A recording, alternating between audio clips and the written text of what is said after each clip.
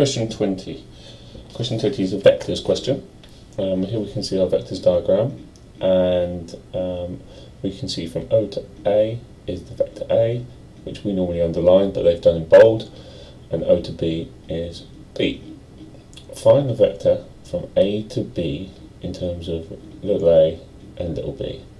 Well, A to B is over here, so I'll have to go backwards. I have to go, if you're going to write it out in long, A to B can be given A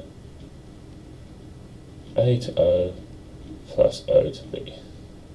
Well, this is a backwards down A, which is minus A, and then forwards up B, which is plus B. P is the point on AB, so that AP, and the ratio of AP, PB is in 2 to 1.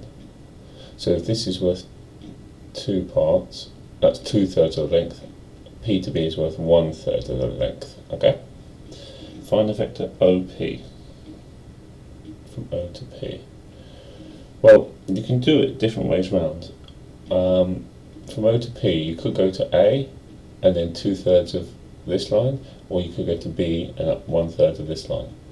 But the way I chose to do it was this way. So I said O to P is O to A plus 2/3 of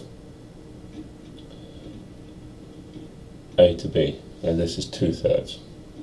So that first one, this O to A is just worth here to here, which is worth A, and then we know what A to B is because we already worked it out. It's 2/3 of that, 2/3 of minus A plus B. So put all that together. A minus 2/3 of A is 1/3 of A, and then plus 2/3 of B, plus, oops, 2/3 of B. So that's my answer, 1/3 A plus 2/3 of B. That's it, done.